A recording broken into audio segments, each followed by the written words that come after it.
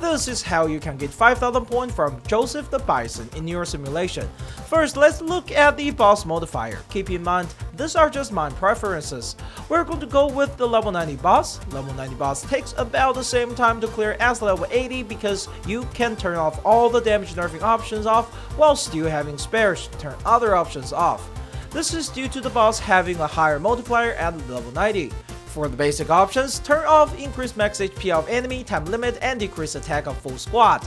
For additional options, remove decrease as energy recovery, decrease ballistic damage of full squad, and deal 18% less damage when HP is above 50%. If you're using electric as your main DPS, also remove the electric resistance. Otherwise, you can turn off one or more patterns from the boss of your choice.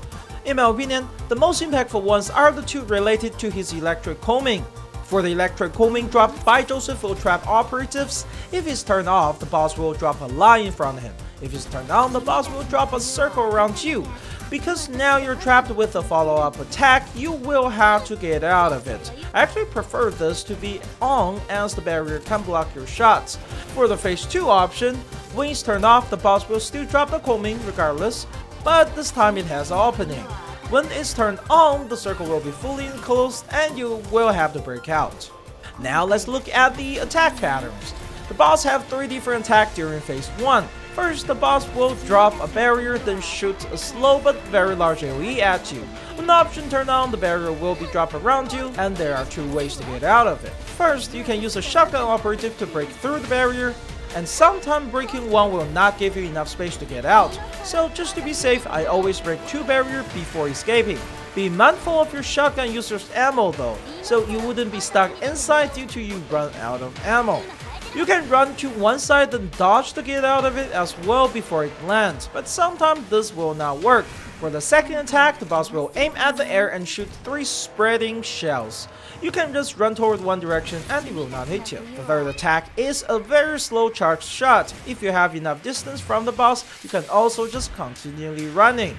But to be safe, I sometimes dodge before I come out. For phase 1, the boss will usually face you with his shoulder, but his head hitbox extends pretty far up, I mean slightly higher if you want to hit the weak point. You can stagger the boss 2 times during this phase. For the first time, you will have a DPS window. When you stagger the boss for the second time, it will become invincible, then switch to phase 2. If you're using Yao, I highly recommend not using her ultimate. It is extremely dangerous, as during her ultimate she's quite slow and you might end up getting punched. The second phase has 7 different attacks, some of them are quite fast. The most threatening ones are minigun and the super punch. For the minigun, the visual cue is very short and it's easy to miss. As soon as you see boss raise his right arm and it's glowing red, start running toward one direction. The other one is the fast mega punch. You will see the boss booster light up as the boss dash at your position very quickly, then punch towards your direction. This attack is very fast and is tracking. You must do a perfect dodge here. To be safe, you can do double dodge roll here if you want.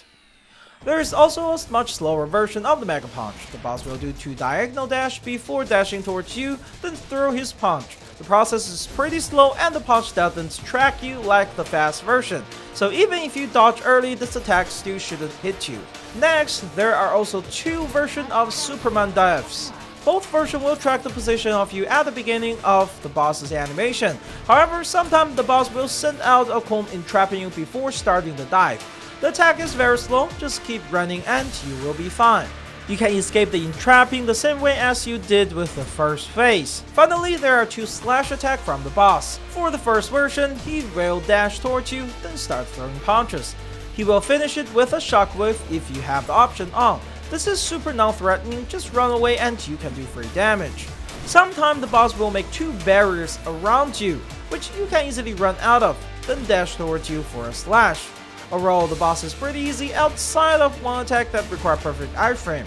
You will probably have to try many times. It took me personally about 1 hour to actually get the win, but with some patience and trial and error, it shouldn't be that difficult to get 5,000 points out of him. This has been SteamX. Good luck with your attempts and I will see you in the next video.